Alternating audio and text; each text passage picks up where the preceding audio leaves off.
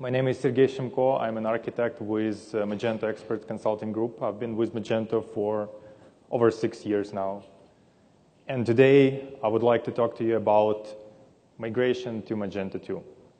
Later on, we'll have a Q&A session with me and Elena Leonova back on stage. All right, when we think about migration process, migration project, you can divide it basically in two pieces. Database migration, which includes migration of your structure and data, tables and records in those tables. That's one piece. And another piece, and this one is closer to my heart as a software developer, is code migration. Code migration consists of migrating your Magento framework and native modules, third-party extensions that you may have and you probably have in your installation, then your custom modules and custom themes. That's all included in code-based migration.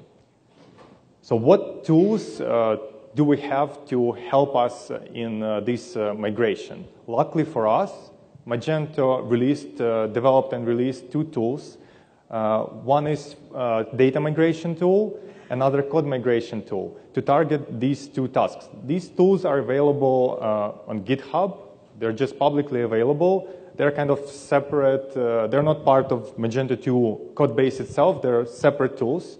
Here are the links where you can find those. Data migration tool, advanced tool, it targets the whole migration of the database. It's worth the whole different presentations. We're not going to touch this tool today. Feel free to go to GitHub and check it out. What we're going to talk about is a code migration tool. As you can see from the slide, it targets primarily migration of your own custom modules. But then the question is, what happens to these other pieces? So let's take a look at them. Magento framework and native modules. No migration is required. You basically swap these modules underneath the application, just replace them. The only problem is if you have modification of core files, but I hope nobody in the room modified their core files. It's known as an evil thing to do. Ben Marks will come after you if you do it. All right, third-party extensions. So what about those? You would expect vendors of these respective extensions to migrate them, and you just kind of have to check what exactly from the marketplace you use, and you check with respective vendors, and they're already catching up. They're releasing more and more Magento 2 extensions. In the worst case, if you happen to use extension that is not popular and they decide to not support it anymore, it basically falls into the category of custom modules. You may just kind of choose to support it on your own, and then it becomes your custom module that you support only you.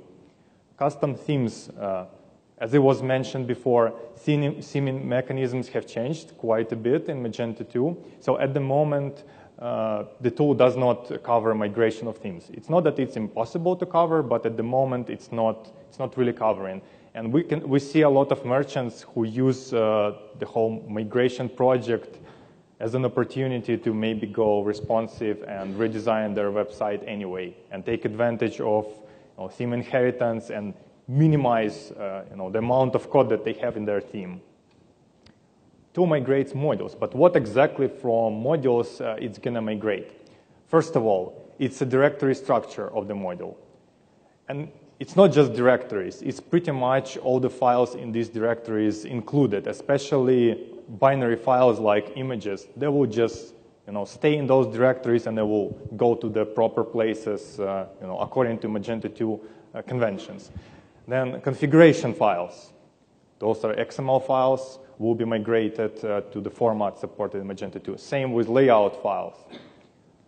And my favorite one is PHP code. PHP code probably constitutes the majority of code in your code base, most likely. So that's where the most migration challenge is migration of PHP code. Everything else it may be done kind of manually, but with PHP code, since there is a lot of it, you really may want to use the tool to do it, to help you to do it. All right, so now we know what the tool actually targets, so let's look at the tool itself, what it actually is. It's a command line tool for developers, for Magento developers. I want to highlight it. So as a merchant, you probably, unless you have a background in computer science and Magento, you probably should not be, using the tool. You need to ask your developers to take a look at the tool, and they'll be able, Magento developers with Magento 1 and maybe a little bit Magento 2 expertise will be able to utilize the tool. So what it does, it accepts your code base, Magento 1 code base, does its magic, does transformations, and it generates the code that is compatible with Magento 2 framework. But nothing happens magically like that. There will be manual work required. After running the tool, developer will need to, knowing what the code does. Going back to the previous presentation, you need to know what test cases are, how it should behave.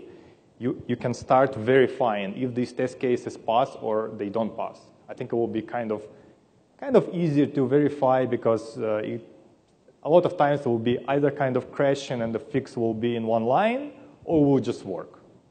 It's not like, taxes, now you have a rounding error in your tax calculation. No, your business logic, if it was correct, it will remain correct. All right, and the tool, just one more point about the architecture of the tool, the way it's built. It's a static code analysis tool. It only analyzes your source code in terms of kind of text files, pretty much, or files and directories in the file system. It's not going to execute your source code. All right.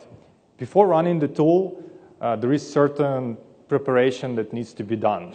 In fact, you have to prepare directories in the file system. So those directories that you see on the screen, I'll display just now, they don't have to be, positioned relatively to each other in the file system. They're just directories anywhere in the file system as you wish, but they have to have certain content.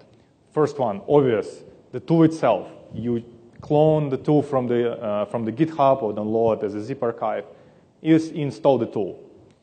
Installation is simple. It's installed with Composer. So you installed the tool in the tool directory. That's good. Now, the first important directory is the source directory. That's the directory where you should put all your custom modules that you want to migrate. You don't put there anything else like Magento core files. Another catch is a lot of people use Modman, different format of packaging modules, which affects the directory structure of the module.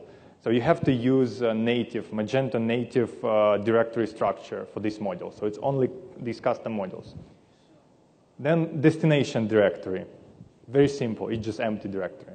That's the directory where the tool will be putting its output. Initially, it's empty. Two more directories. Magento 1 directory.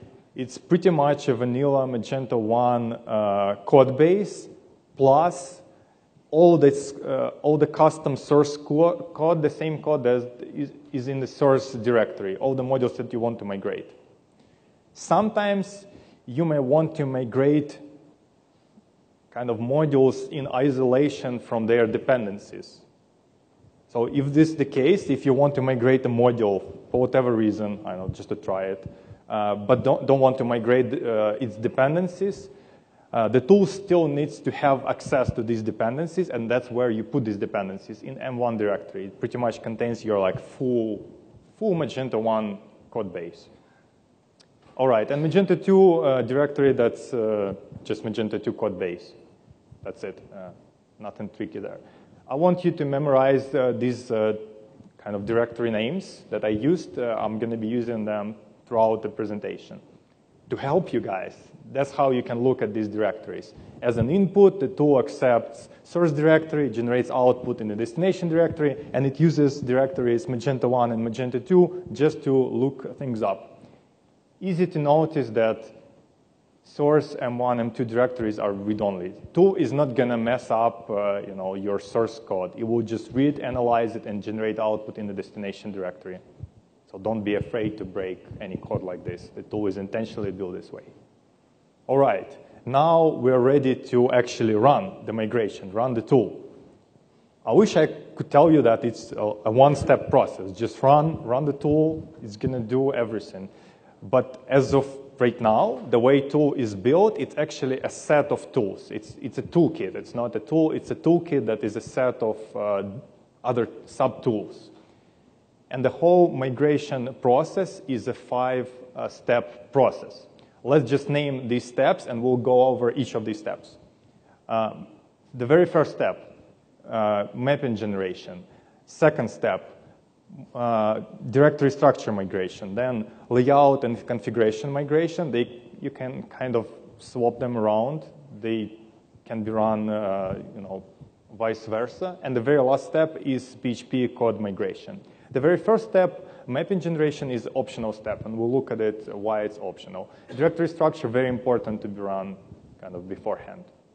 All right, let's look into the first step, mapping generation. It's kind of obvious what map means. I would define it, it's just a kind of the key value structure that defines how things have changed. Names of things have changed from Magento 1 to Magento 2. So these are files in the file system that hold this kind of structure to help the tool to know how to rename things, pretty much. It covers module names, it covers class names, it covers view files, it covers table names. And this will be a different maps, different map files in the file system. Out of the box, the tool comes with pre-generated maps. So you don't really have to generate any of those maps. The ones that the tool comes with, they're good to go, except for the case when you really want to migrate from some specific version, for example, from the older Magento 1 version. So the maps, they're generated based on certain fixed code base. So they were generated based on the latest or almost latest code bases of Magento 1 and Magento 2. So that's the reason to regenerate it. If you want, and it's an important step. It greatly influences the quality of the migration. If something is not in these map files, the tool will fail to recognize this thing. It will not know what to do with it. In order to regenerate map, this is the command that you need to run from the command line.